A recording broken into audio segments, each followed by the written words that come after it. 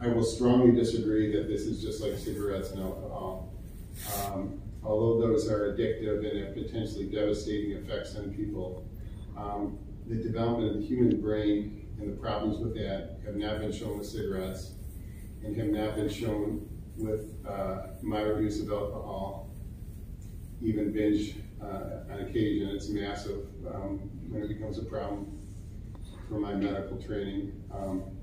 So I think when people discuss it in that manner, it does a huge disservice to what this drug is for kids. We have to be unabashedly clear that we all understand that kids who use marijuana, it's a bad thing. It's been shown in multiple studies. It is irrefutable. It is hard science.